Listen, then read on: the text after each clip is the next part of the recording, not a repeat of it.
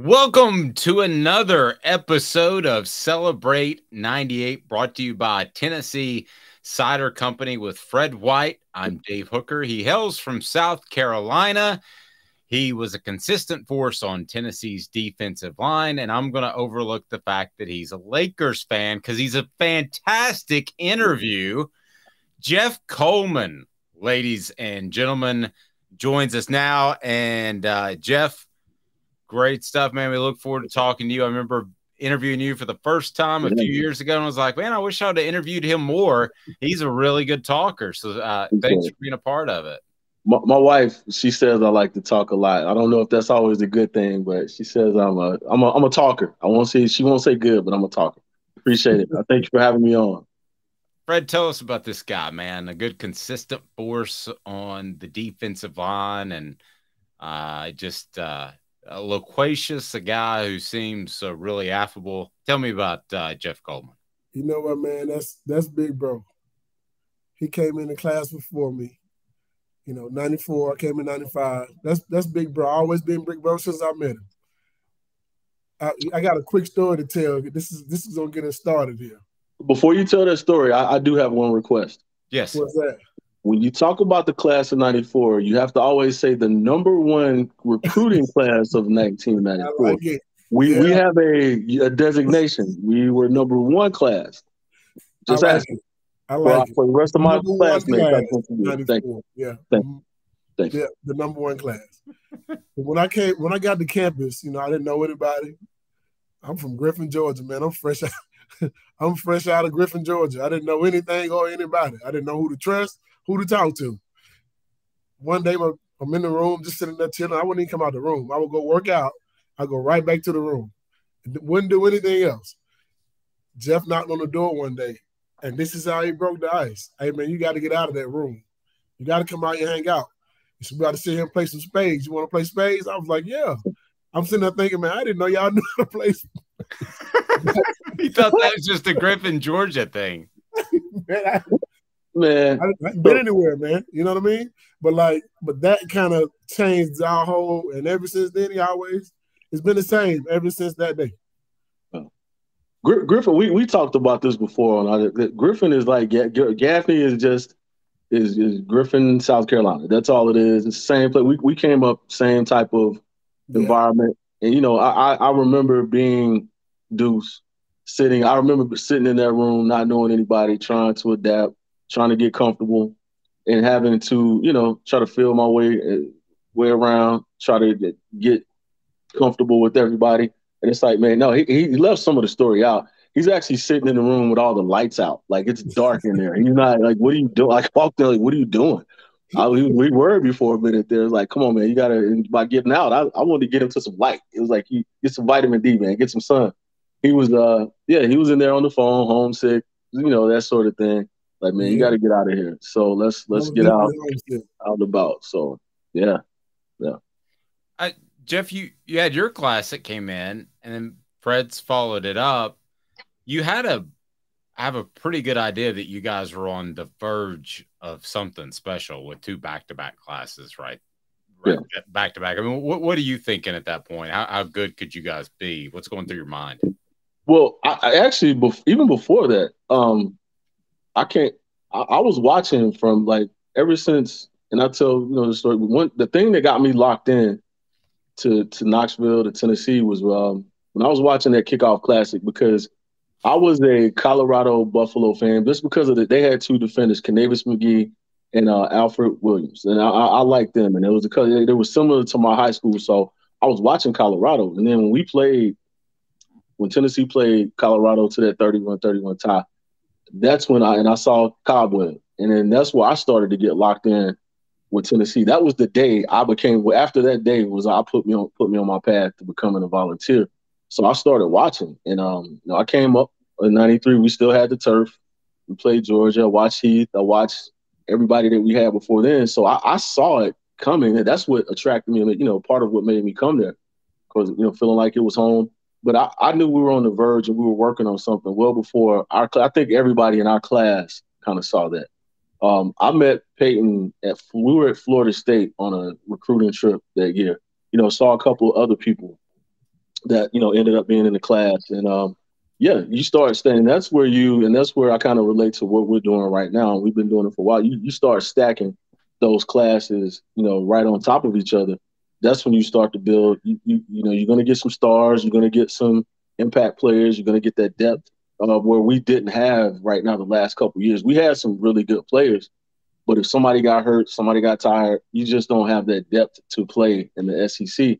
So that's really what we started to do. When you stack 5, 6, 7 classes together, and I tell that, and I talked about our 94, that 90, 94 class being number one, but you put 95 and you look at 96 and then 97, that was just the cherry on top. That 97 class, all of those classes I just mentioned were incredible, but Yeah. even I'll give it up to 97. They, from top to bottom, probably the best one of the bunch. But yeah, Fred, to have that sort of leadership or mentorship, how important was it for your class and you in particular to have that from Jeff? It was amazing, man, because they taught us how to play the game. I always say this, and I know sometimes some guys agree, some guys don't. We don't win the championship without 95, 96, 97, 94 class. Well, none of that. But like that group before us, the guys that were seniors in 95, hey man, they commanded respect and you respected them. And when it was your time, you got the same respect they got, right? If you're one of those people who did your job. And you just knew, okay, they basically set the play in motion for us, right? And literally we kind of just took it and ran with it from there. But all the tools we gained from that 95 squad. That 95 squad taught us everything. They taught us how to win. Well, you've said that a lot, and the coaches said that too. And it was, Jeff, I guess, a dedication to hard work and accountability. Is that the best way to put it? That was right up until the 98 season, through 97, 96 and on. I'll take it back a step further because, I was there my redshirt year in 94. I think we finished 8-4 that year. And it started off a tough year. I think we played 4 quarterbacks, the 2 freshmen, and we were still, trying to find our way and figure it out. But it was obvious that there was a foundation there and the talent was there to make it happen. And it actually started in 94. Once they righted the ship, they set us on course to be, because, we come back in 95. 95, we just, you got to think we lost, 11-1. 95, that started the year before. And I'll say the red shirts, the handful of us, Mercedes Hamilton, Jarvis Rito, Steve Johnson, all of us that were there for that, to see, to pick up what we picked up and to see what we saw then, I think that's what was valuable once we got to 97, 98, especially. Just going through that, seeing that process and knowing how far we had come and just understanding what we had and knowing that we had to really just seize the moment, because we had gone through 95, 96, 97. We could have won more, but like we didn't. And this is like, we have opportunity and we knew what we had in front of us to be able to draw upon that experience and then just to close the deal on that thing. I know from talking to Fred, some of the leaders in his class, obviously, Al Wilson was a guy that was an incredible leader. Who were some of the leaders in your class that got things really going in the right direction after the 8-4 season, which Jerry Colquitt got hurt, I believe, on the first drive against UCLA? Oh, you have, like, there were some guys that went out there and played right away. Like I said, there are a handful of us that redshirted, but you have Terry Fair, you have Jonathan Brown, you have Marcus Nash, you have, Peyton, Jarvis Rito, Ron Green. And I would just want, if you watch, Ron Green, when he finally got to play, he didn't, like, I think he redshirted also, but what he did before he got hurt really set the tone and I won't say it put people on notice, but it's like, this is what we have, looking forward to.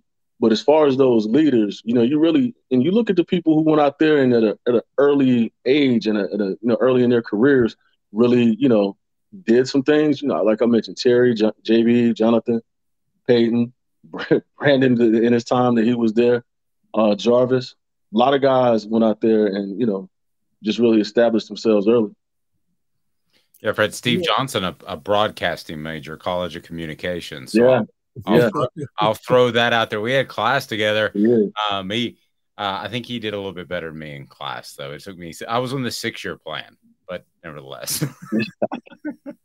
Steve, great guy. Great guy. Yeah, love Steve. Great guy. You know, but that 95 class had it was a lot of seniors on that class, and it was the offensive line was kind of the lead. You got guys like Bubba Miller, Trey Teague, Leslie Ratliff, Jason Lehman, Jeff Smith.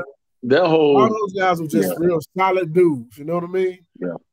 Just solid dudes. And they kind of led, hey, man, they were kind of, if you weren't going to practice hard, they were going to let you know about it. But and that's the thing that I said, and that's where, dude, you and I talked about like that link to where there's some people that just walk on campus and they're natural born. Like Al was a lead from the time his true freshman. Like the minute he stepped on the field, he was a leader. You don't get those, but every so often, like, and maybe in a generation, you only get one of those. Mm-hmm. Everybody else has to come in, pay their dues. You prove yourself on the field. You learn how to, from the older guys, how to conduct yourself, how to lead by both examples. Some people are more by example. Some people are, they talk and lead, which is, you have to have different kind of leaders. But those guys really showed me the way, showed us the way on how to be leaders. And especially, of course, everybody razzes the young guys a little bit. But at the end of the day, they were teaching us, after we get past the little bit of razzing, they're showing you how to conduct yourself, how to be I say the word professional, but we're collegiate athletes, but how to conduct, it was a job for us. We always looked at this like a job, how to conduct yourself as in that manner. And you learn that from the older guys. When you step out of line, the best coaches can't really do that part of it. The best policing and the best discipline on the team comes from inside that locker room. And we had great locker room. I tell this story too. I told it before. One of the first practices we came in 2 days, we're coming off the baseball field and we're walking back to the complex. And I never forgot we had the orange Gatorade cans. And I was tired. I was beat. I finished the can and I threw it on that road in between I just threw it down. I was littering. And Jason Lehman comes up behind me. He was like freshman. Pick that up.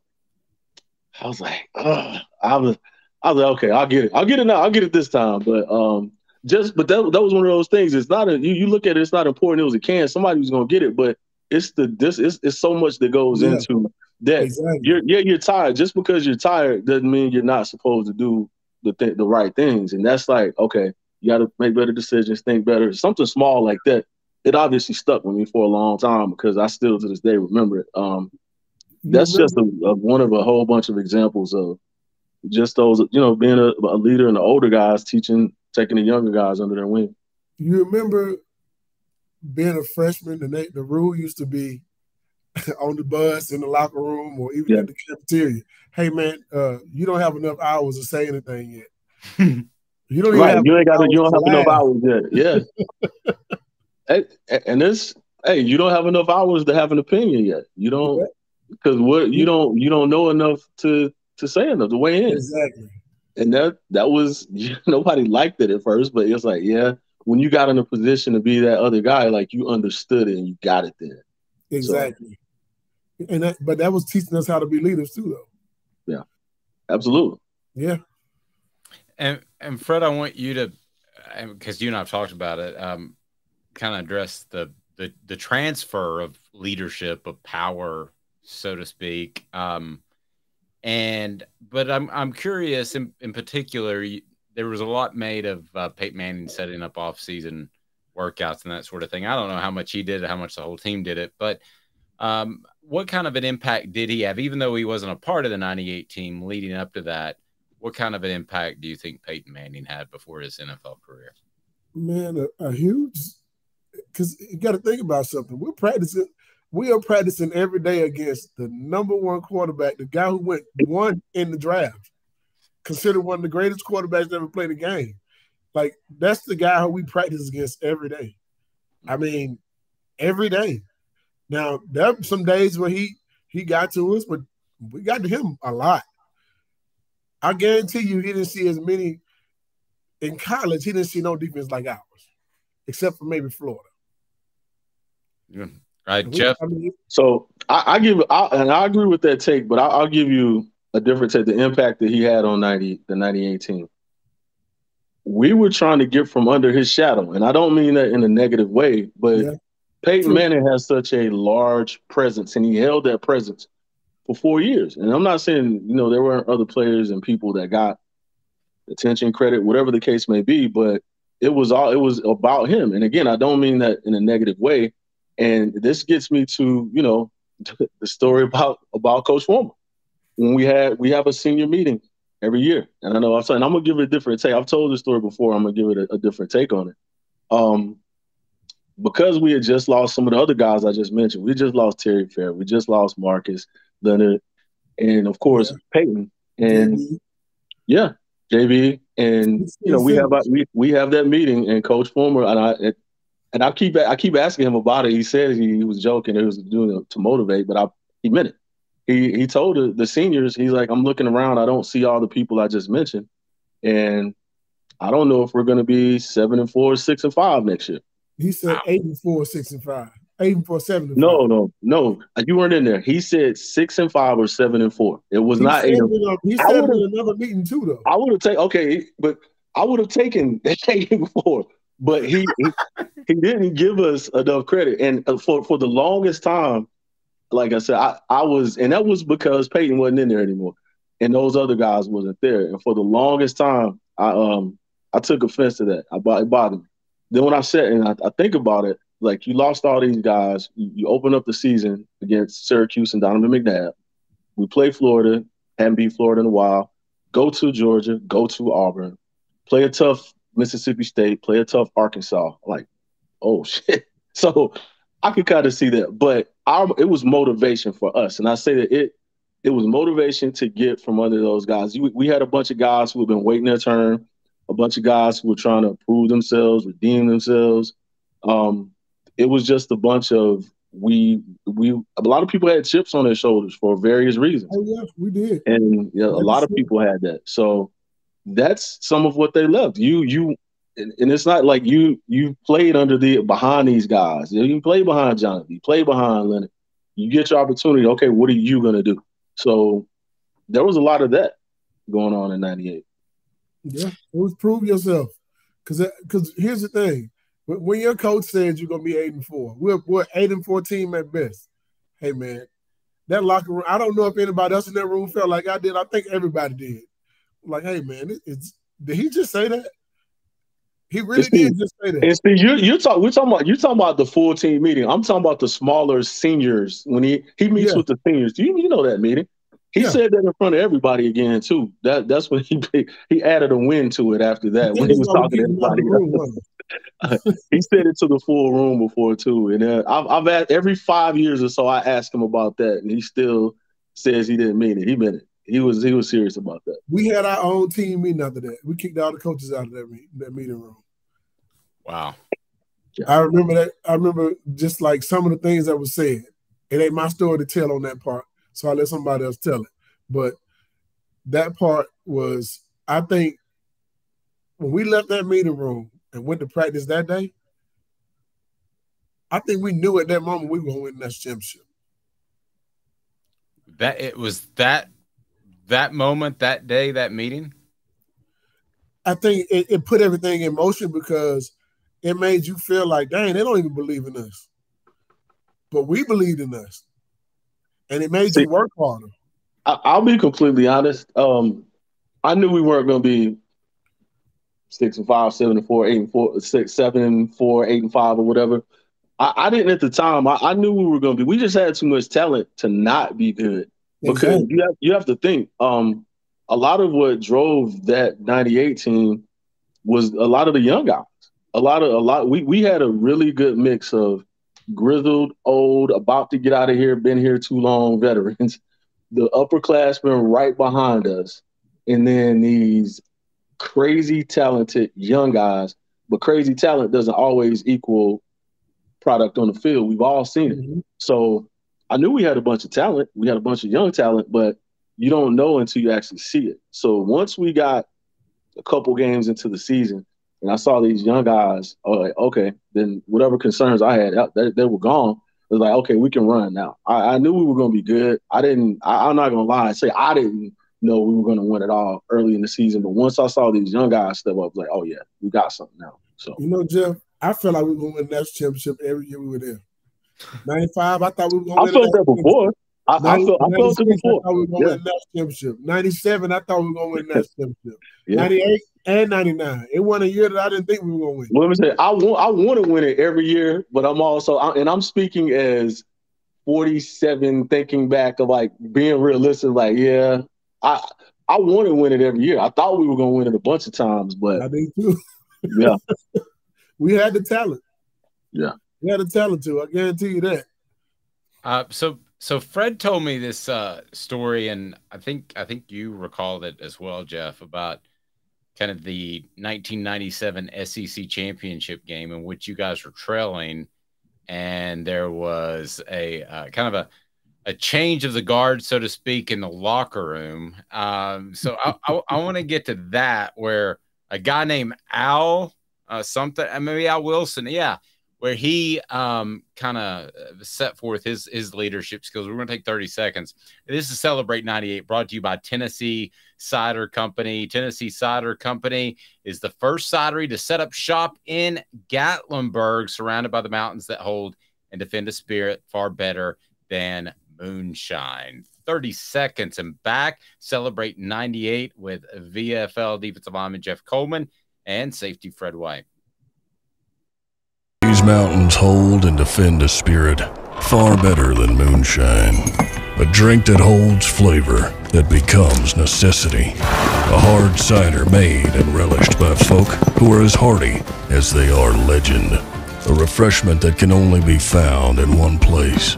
With a taste that makes you say, give me 3 bottles of the good stuff. Tennessee Cider Company, where necessity can be found.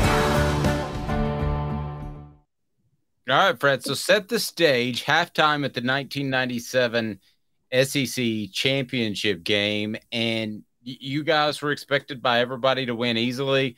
You had Peyton Manning, who should have won the Heisman Trophy, but didn't play your best first half. And then what happened at halftime?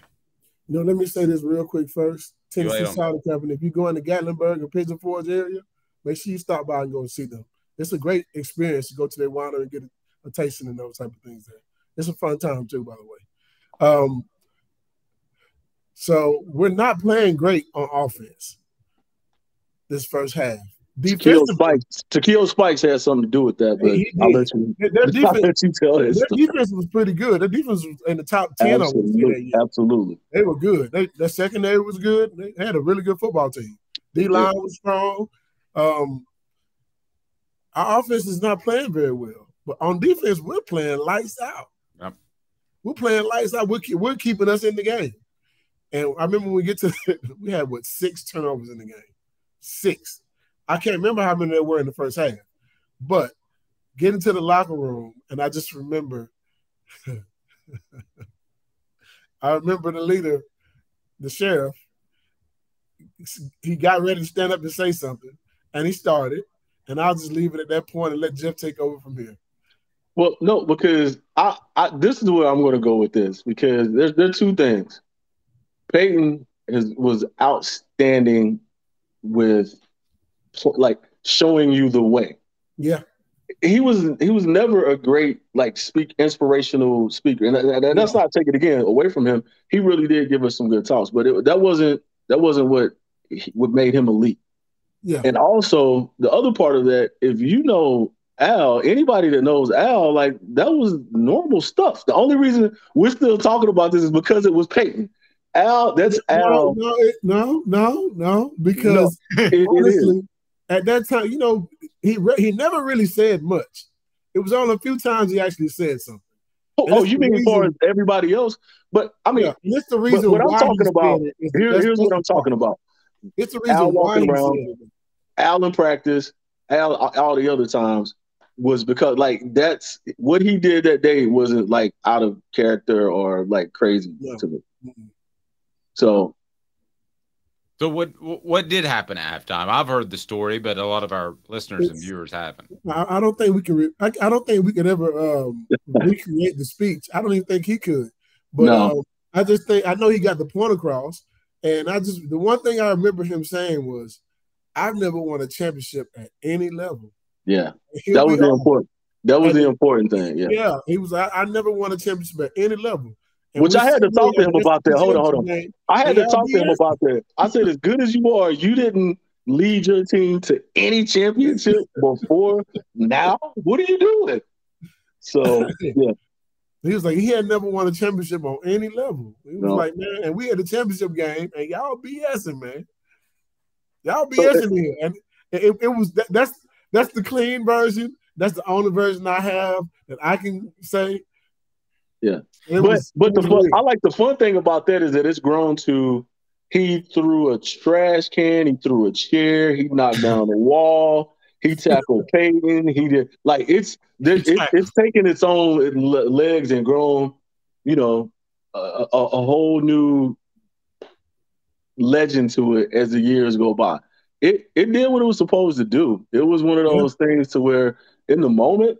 It wasn't like it was a movie or anything. It was like, oh, okay, let's go. It's like, yeah, let's do it. Because what he said, I think it was an important thing of we're not playing up to our potential. We're basically giving it away. We have a championship right there in our grasp, and just go take it.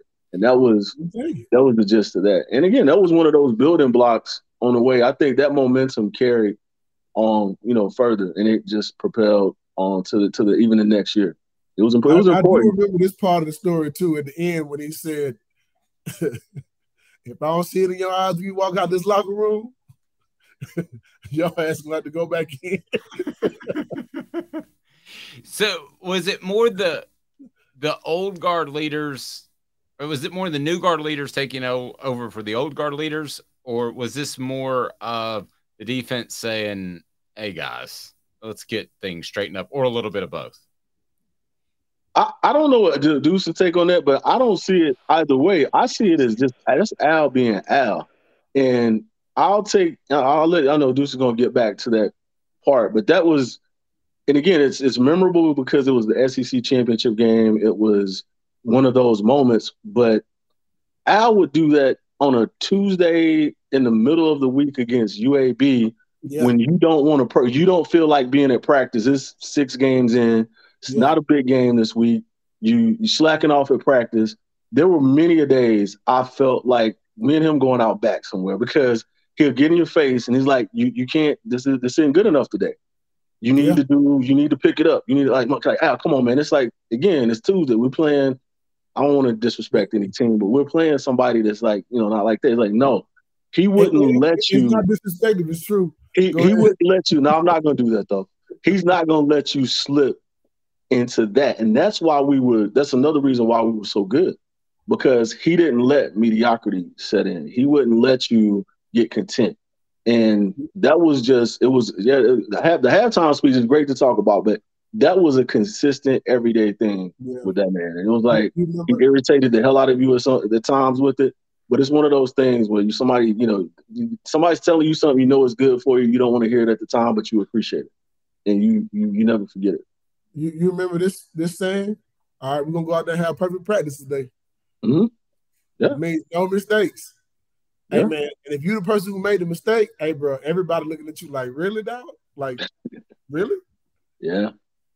Well, I gotta ask, because you guys are both tough guys, and Jeff said he almost went out back with Al one time. I mean, was there ever a point where he maybe crossed the edge where somebody was going to tussle, or did he just know how to toe that line, so to speak? No, it's one of those things. It's just like you fight your brothers. Oh, and it's literally, I know that sounds cliche to say, but there's some days I love them all, but you don't like everybody every day. And you know that it's the best thing for that moment. We get into pushing. We more so fought the offense. We weren't fighting too much amongst the defense. Yeah. But yeah, you get into a tussle, you have like little tension and confrontation. That's in that type of sport with the way we play that game. with everything, with the stakes being what they are, when we're playing, you're going to have moments like that. But the true test of that is what happens after you do that? Do you carry grudges, or like we hugging and we going out, hanging out like we're at each other's apartment or dorm room right after that? Nobody gets mad. We understand what it's for and what it's about. Yeah. You're going to have that. And we didn't have a whole lot of fist fights. We had a few, but there are a few that were kind of funny too, but we had a few. But if someone actually told you were doing something wrong, or told you weren't giving enough effort, hey man, they meant that. And especially a peer. And it's different coming from a coach than it's coming from a peer. Right. When your peers tell you you're slacking off, because coaches, this coach talk, like they get on you even if you're doing right most of the time, just to pull more out of you. But when your peers and your teammates tell you, hey man, you don't have it today, they say you need to do better. Like that's something that's different than coaches stuff. It's a respect level for one. I mean, like, hey, man, you respect the fact that they're telling you, hey, man, all right, look. They don't mean you can't play. They don't mean you can't ball. It means, hey, bro. It means he knows I can do better and he wants better out of me. And that's like the same. You're better than what you're showing right now. And exactly. Pick it up, bro. Let's go. Yeah. Well, I want to turn, if it's all right with you, Fred, to the season for a second, because, Jeff, you got off to a fantastic start, especially that Florida game. How primed and ready were you for the 98 season? Because you played well against Syracuse too. Mm-hmm. It was, for me, because I came off of I had a really, really good camp. If you think about it, I missed that spring because I had an injury. That's when I was moving from defensive end to defensive tackle. So I just felt like coming into fall camp, again, I had a lot to prove and I had a short time to prove it. And you look again, that's one of those things. You look around the room, you see Billy Ratliff, you see Ron Green, you see Darwin Walker, you see all of this. If you don't bring it, then you're going to be standing over there watching. You're going to be on the sidelines watching. And that's our brotherhood, that friendly competition. So I had a really good camp, and it just carried over into the season. Got off to a really good start, and then you hit the middle of the season. And people start to – that's one of those things to where I don't know if they didn't see me because, again, whatever film they had on me was a defensive end. And then I started playing defensive tackle, and then you start having some success. And I'll never forget, we were playing Houston. And I think we had come out – I'd had those games. We played them after Florida, I think. I had the Syracuse game on tape. I had Florida on tape. And then this guard from Houston – he was just real geeked up, like 90s, kept calling me 92.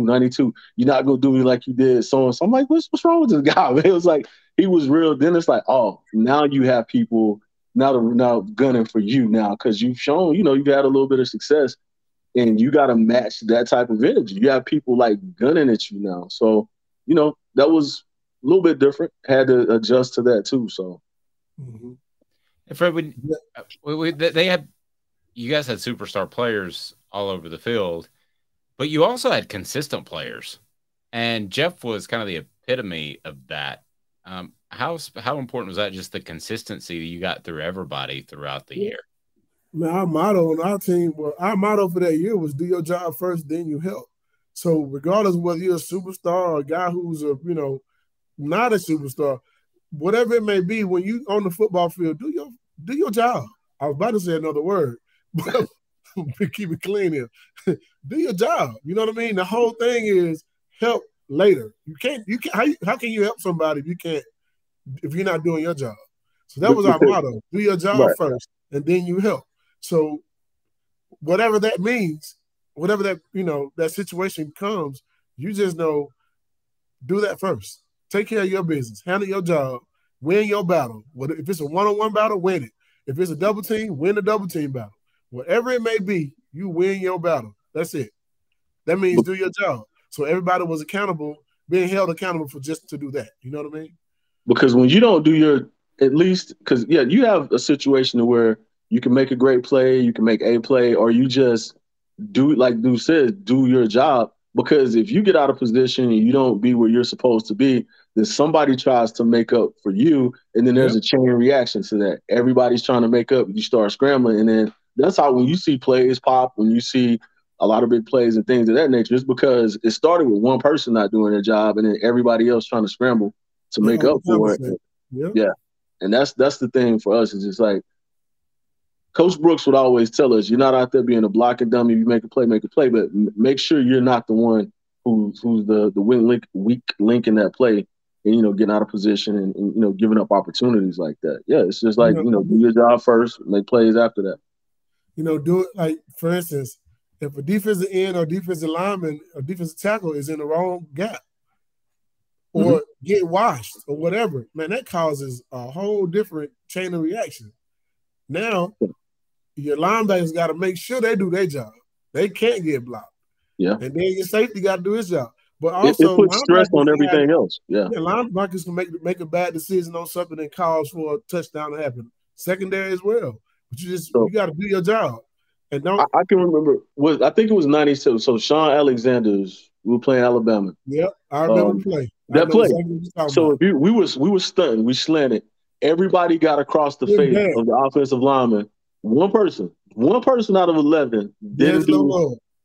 Quit calling somebody's name. Like, I'm sorry. Stop that, man. I was talking about this every time I see him. So every time I see him, I talk to him about that. It's okay, Jeff. It's okay since y'all still won.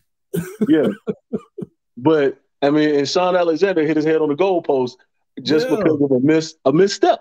And it was like everybody. If you look at the film, it's like synchronized swimmers. Everybody was like, boom, and one step. And he's gone. And that's how easily something like that can happen. Yeah. That one, and it was so fast. The second, we couldn't overcompensate or like. No, he was gone. He was gone. He was out of there. He was out the gate. One step. That was it. That was it. I talked to him. Listen, when he sees this and when he comes on, I'm gonna bring it up then too. We know the play like every time I see him. That play, yeah. Every time. Because no running back had ran for over 100 yards against us until that game. Right. And he got 102. So if he didn't get the long run, he don't get 100 yards on us. Yeah, I think it was like 47-yard touchdown or something like that, something around it. So yeah, he was. My situation with Sean Alexander. You know how we don't. Yeah. I didn't want him to get 100 yards. Jeff, you gave me some great insight when you and I first talked about the 98 team a few years ago, and it was that Arkansas game and how that played out. What led up to Billy Ratliff making that play? Because you were kind of somewhat involved there, right? Yeah, it's funny. Well, because – and I don't even talk about how the starting situation of whoever goes out there first or whatever. But, I was starting that year. And it started that week in practice. I don't know. That was the week we had the creatine in the drink and nobody knew it was in the drink. And I started cramping up. I started having issues with cramps like midweek, like Wednesday, Thursday, and it just continued into the game. That first half was tough. Anybody, if you watched the game, you remember that game. That first half was tough. And we were going up against a really good offensive line and offensive linemen, that particular day. And it started to really kick in for me again in like second quarter, third quarter. So that series, what led up to that series is like I could have been, for me, selfish because like wanting to stay out there, wanting to play, wanting to do whatever. And that's the trust that we have in each other. I know I don't have to go out here and tax myself or at the expense of our team because I know there's other people that's waiting to play that's going to do the job as well. That's going to do the same job, do the job better, whatever the case may be. So when I started to have issues again, they had to pull me out. I had to get an IV that game. At least I had to come out. At least I came out the game maybe two, three times, but I had to go get an IV. And I like that series. I told Worm, I was like, "You're gonna have to go." I was like, "I don't have it right now. I'm cramping. I can't move." I was like, "You're gonna have to go." And I think if I were in the game at that time, that certainly wasn't gonna happen because I didn't have that to give. Like if you look at because one thing that really just irks me to this day is people talk like he just tripped and drop the ball. That's not what happened. Like, with the people that know, but there's some just casual folks that's like, they don't understand what Billy did to make that happen. Yeah. And I know at that particular point in the game and what I've gone through, what I've been going through that week, I didn't have that to give. So, fortunate that, again, not a selfish person, and just Billy being the talent that he is, went out there and made a play. And that's just indicative of what our team was in a lot of different ways. Nobody cared about who did what, got what glory, got whatever. It was about us winning and us winning together. Like, we all celebrated, and that I was just as happy for him as whoever he was and everybody else. And that's just what our team was. That's what made us special. When you're on the field, do your job. Yeah. Plain and simple. Do your job. And I didn't feel like I could do my job up to the standard at the time. And I knew he could. But that goes to say, like, basically, we had depth, yes, but we also had a rule, like, you could put anybody in and kind of not miss a beat.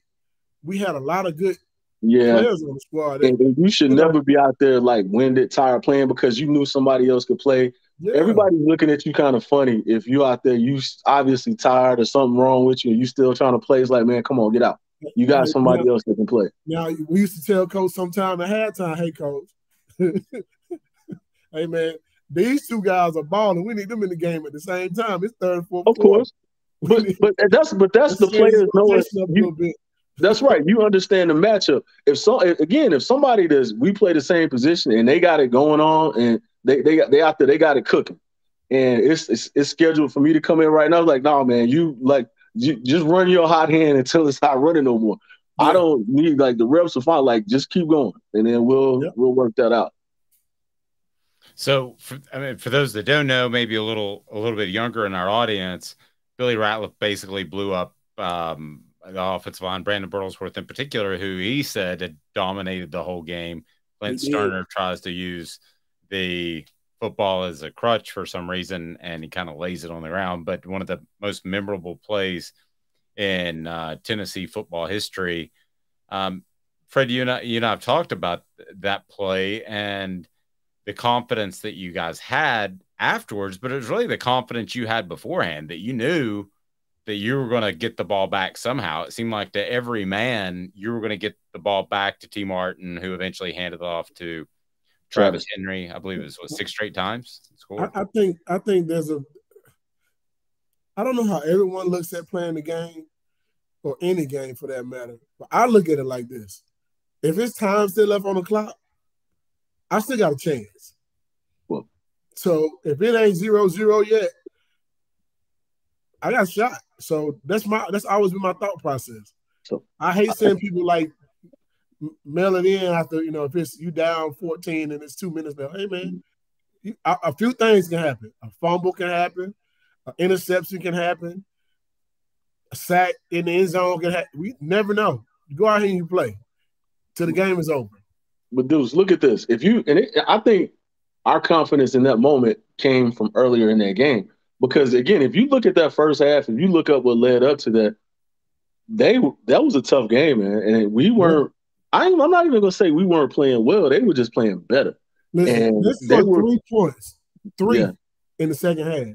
21 points in the first half, though. That's right. So but there was never a point in that first half where I stood over there and felt like, oh, man, we're going to lose today. I never at one point felt like we're going to lose today. It was just a matter of when are we going to figure it out.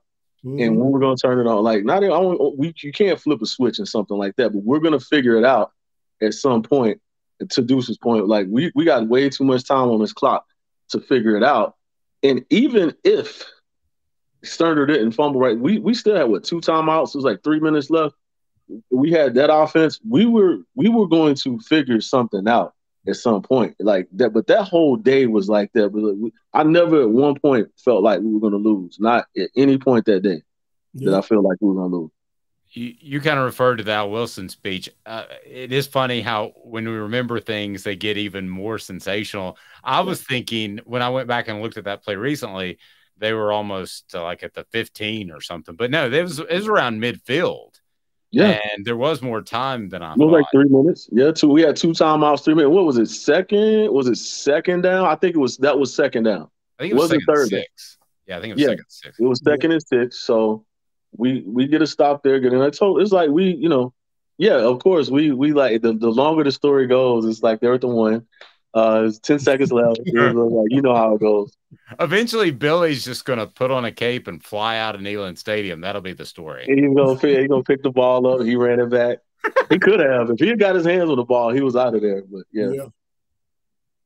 Well, Fred, anything else you want to add as far as visiting with Jeff? Again, our Celebrate 98 series is brought to you by Tennessee Cider Company.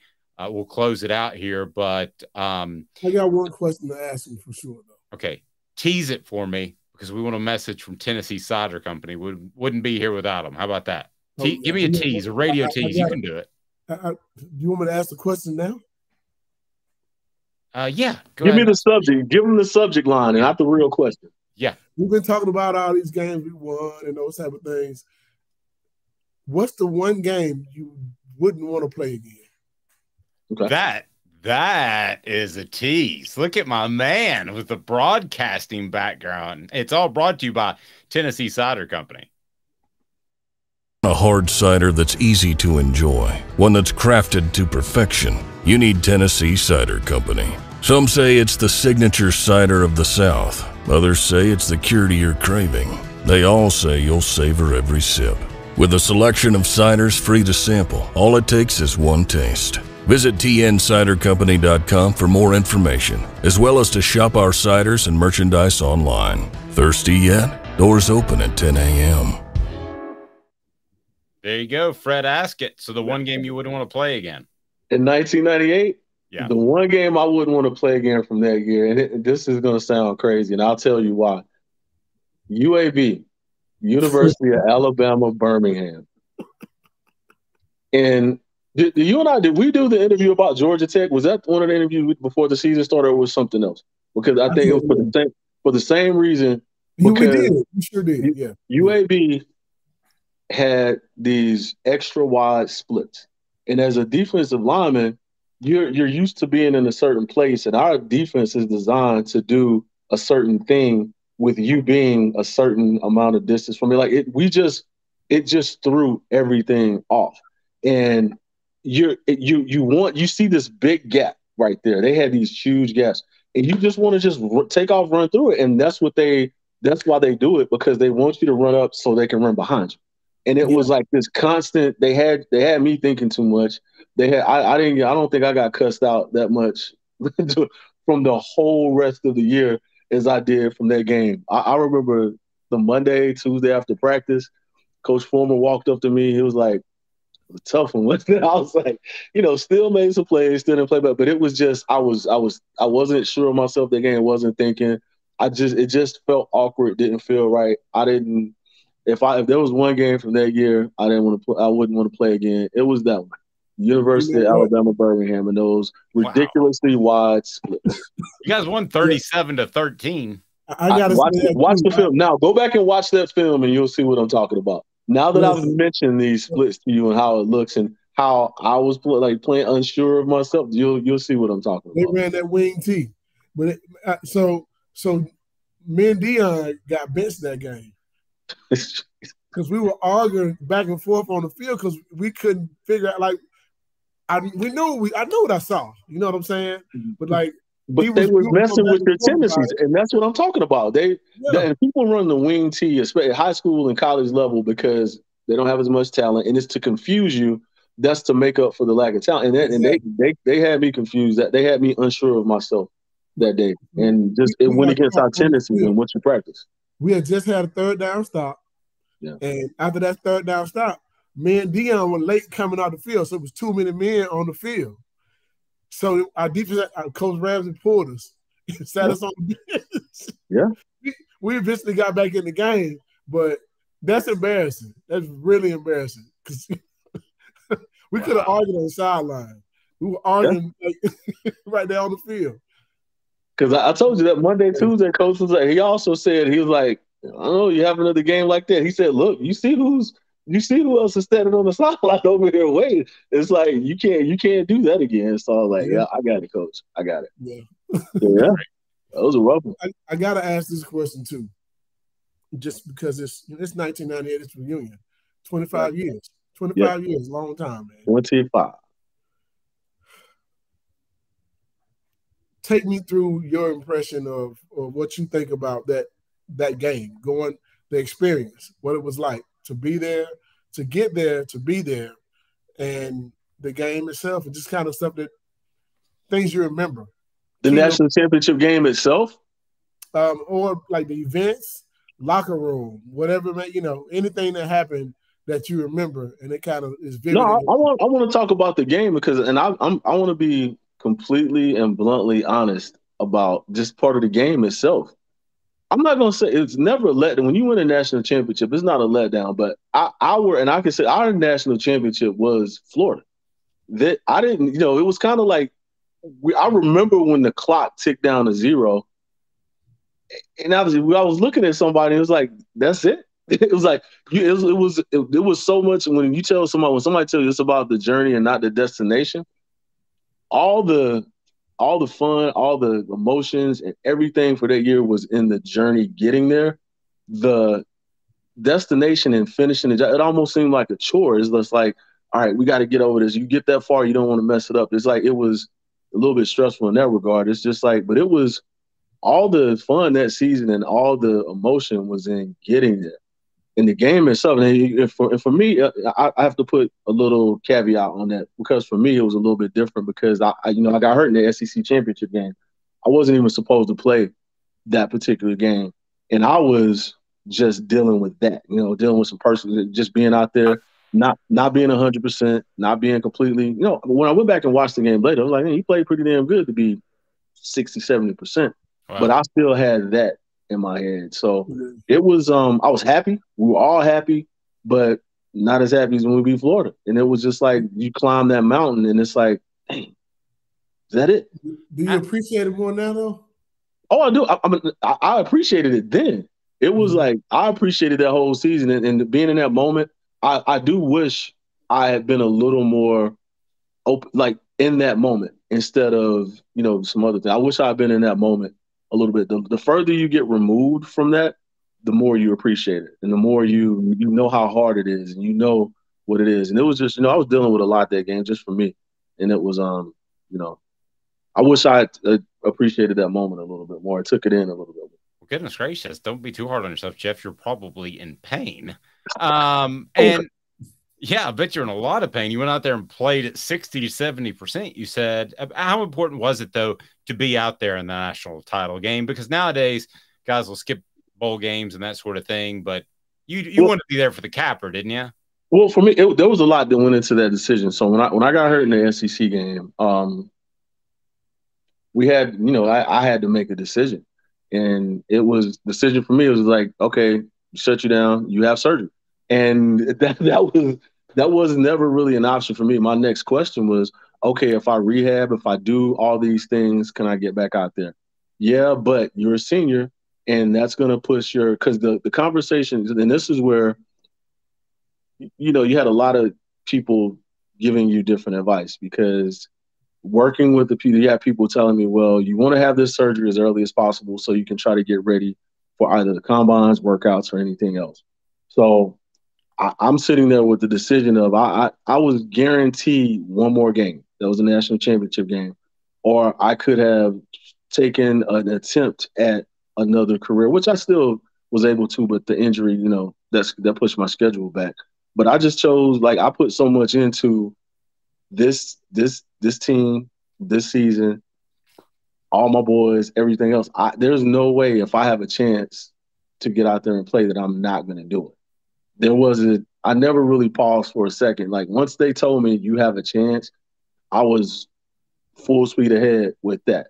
I lived in the training room. The trainers were at my apartment, just rehabbing constantly just to try to get back out there. And I don't regret it. I'd do it again. If I had that same situation in front of me, I would do the exact same thing because again, I put so much into that because the worst thing that could have happened for me is that I didn't play that game have a surgery, but then I get out and I go get cut by somebody and never play a game of football again.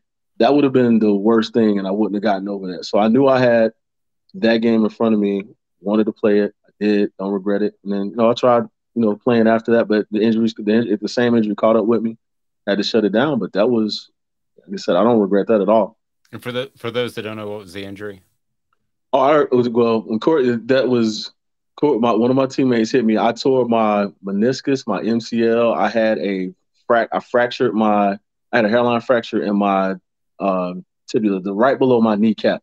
And that was like the worst part of it because I couldn't really put any pressure on it. And then because I'd had 2 other surgeries in high school on that same knee. So at that point, I didn't have any more cartilage in my knee. I was like bone on bone. So I was dealing with like 4 different things in that one particular injury. So it was a little bit of injury now, and then some of the older injuries caught up with it. So yeah. And you played on that. I did. Played with that. And when I remember, because I didn't practice in the bowl prep in Knoxville. I didn't practice. I practiced the first time when we got to Arizona. And like I said, I didn't feel good. Like if you if you watch the film, I'm obviously hurt because I couldn't really bend my leg that much, couldn't really push off of it. But as we talked about when we're off camera, I didn't see any point where anybody got the best of me, made some plays, still moving the line of scrimmage. So it took me a while to even watch the game just for obvious reasons. But when I watched it, I was like, okay, it made me feel better. It was like, I didn't hurt my team. I played well. I did what I was supposed to do, did my job while I was out there. I, contributed to the win. And that's what it was about. So at the end of the season, a lot of guys are banged up a little bit here and there. Mm-hmm. Sometimes you just know, hey man, I know what your best is. Give me whatever your best is right now, because it's gonna be better than a lot. It's gonna be better than a lot of people.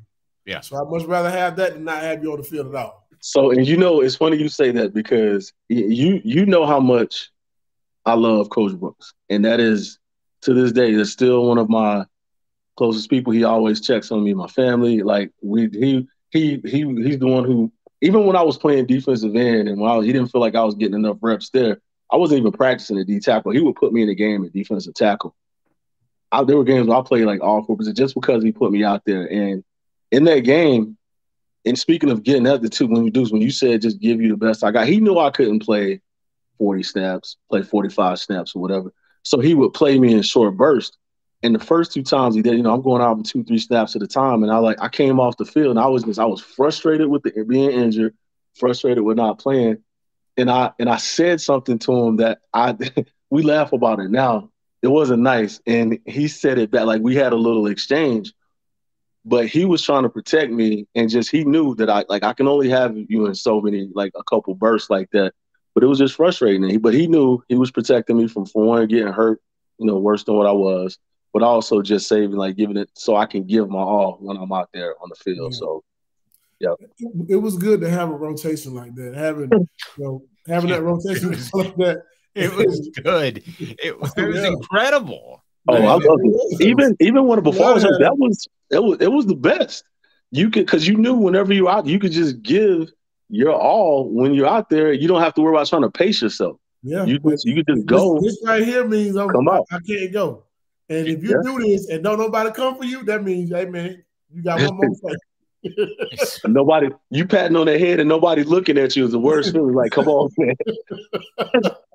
I need one more play out you, buddy. One more. Yeah. Well, obviously tough, courageous. Except for you being a Lakers fan, you seem like a real stand-up guy, Jeff. I'll just leave it at that. I appreciate that. I'll take that because everybody's not supposed to like the Lakers. We know. You're so darn good.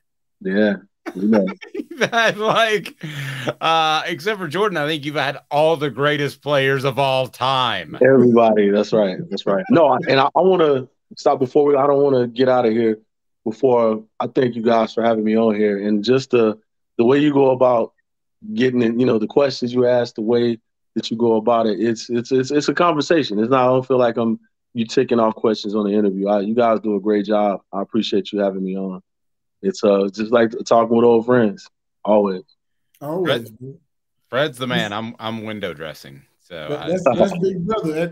And when I come to Charlotte, where am I staying, Jeff? Right? It depends. No, it depends on what he's trying to do.